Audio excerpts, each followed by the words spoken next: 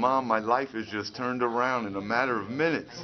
Ted Williams is a man with a voice, left speechless by what's happened. Mommy, I'm right now on the air.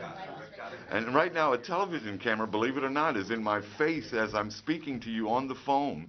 The 53-year-old homeless man was in front of television cameras and appropriately back behind a microphone in Columbus on Wednesday. I love all of my children. I have 7 girls and 2 boys. The former DJ feels most comfortable on the air at a radio station, but he thought his voice had been silenced when he became addicted to drugs and alcohol back in the 90s and eventually found himself living on the streets. Alcohol and everything was getting a little bad for me, and I was showing up late and just taking my job for granted. Right. Now, Ted's amazing voice was heard again for the first time after a long time when someone noticed him standing here at an intersection where he stood so many times before at 71 and Hudson Street.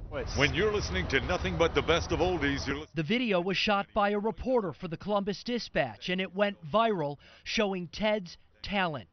Wednesday, he was a guest host on a local radio station. And Jimmy, I understand there are people listening in Australia and England today? Where the job offers kept coming, from MTV I'm calling to offer to fly you out here to L.A. to the Cleveland Cavaliers, who made Ted an offer that's too good to resist. So that lady offered me a full-time job with the Cavs, and then something about the mortgage of a home. I'm going with that. I mean, out of all the offers I've had, and I've had quite a few, I'll be working in Cleveland, Ohio. Yeah. If so, it'll be a homecoming of sorts for this native New Yorker who worked in Cleveland once before. I was the morning personality, and every weekday mornings it was the Ted Williams Show on 1490 WJMO Cleveland Heights. This is marvelous. I couldn't be happier for him. I really, truly couldn't be, because he deserves it.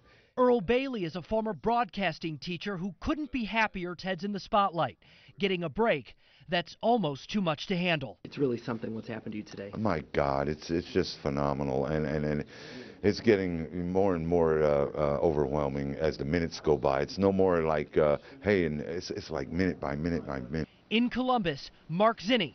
Take it away, Ted. Fox 8 News.